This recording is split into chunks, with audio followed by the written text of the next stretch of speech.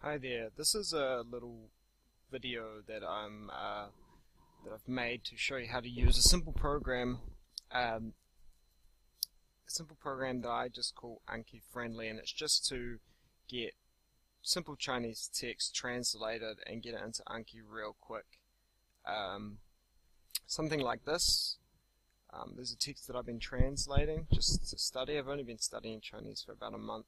One thing I'm really annoyed with is all the mucking around trying to get the text into Anki in a good way. I spend a lot of time formatting and trying to get my text to look just the way I want.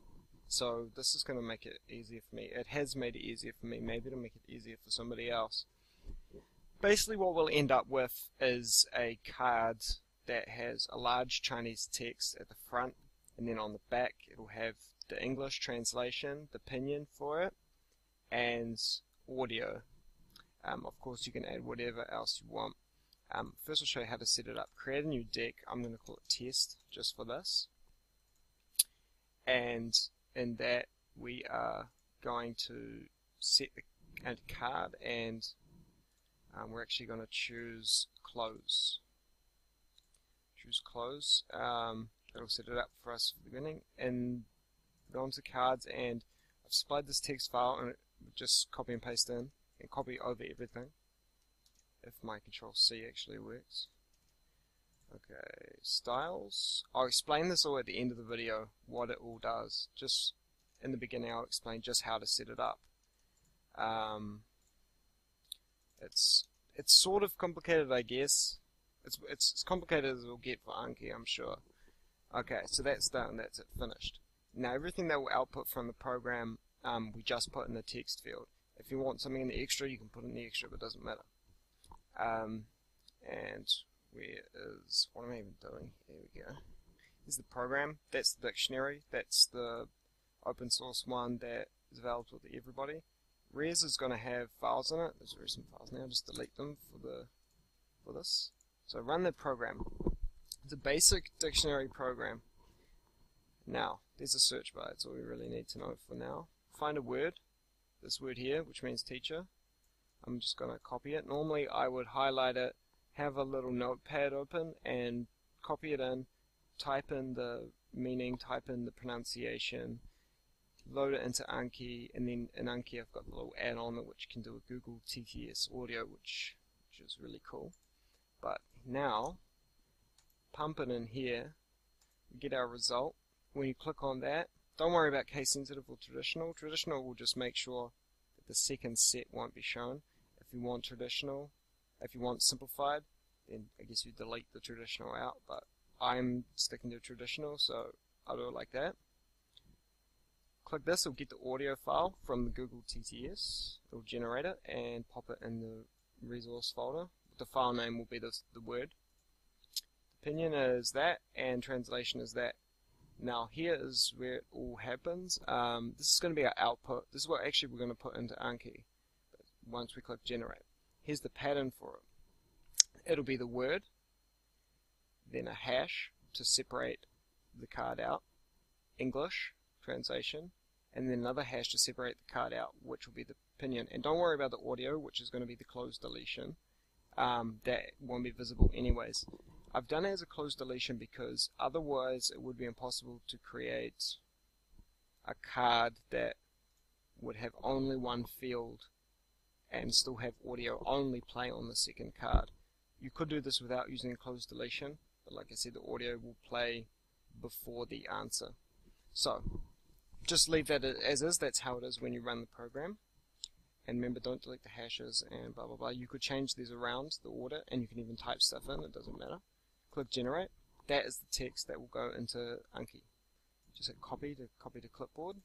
Now, in your newly generated deck and card type, I'm just going to paste it in.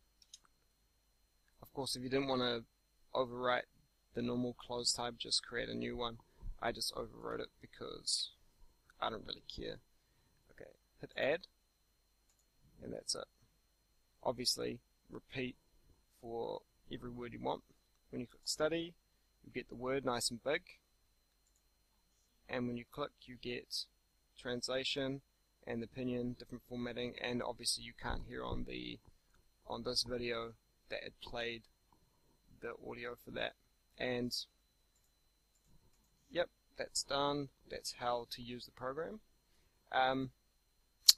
Now, if you didn't know, to create a new type of card, you just click Add. I overwrote the closed one because I actually wasn't even using it.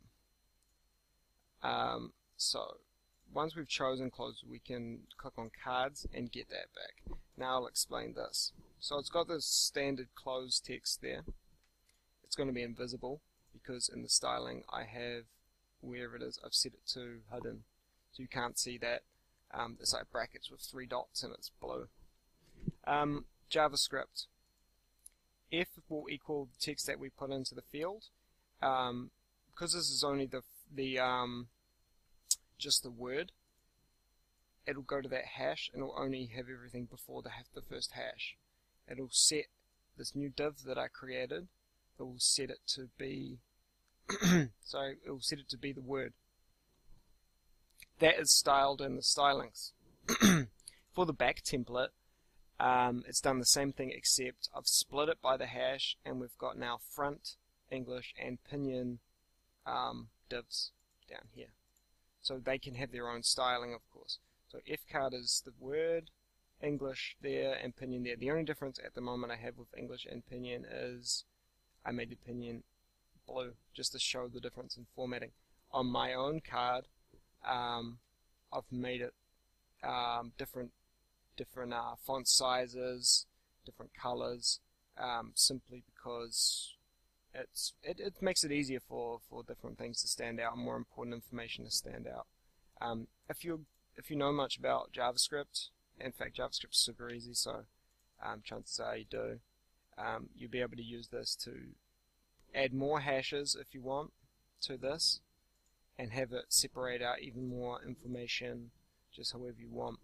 Basically, it makes it so easy to go from the word from our source material to a usable Anki input and format it, add an audio file all at the same time. It will take you, rather than a minute, easily a minute to add something. Probably before it took me 2 or 3 minutes.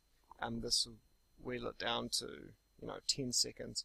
You could literally go through this entire text, adding all the words that you're unfamiliar with in minutes. So that's how we do that. Anything else I need to add to that? I don't think so. Just read the README on the page, and everything will be very straightforward. Thank you.